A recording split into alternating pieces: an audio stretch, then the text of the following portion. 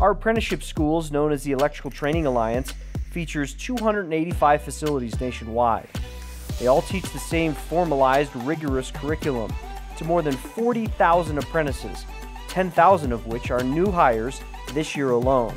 70,000 of our journeymen are also currently enrolled in either continuing education or skills upgrade classes. This is all funded to the tune of more than $300 million annually, money that's invested by the NECA IBEW Powering America Team without a penny of government help or taxpayer dollars.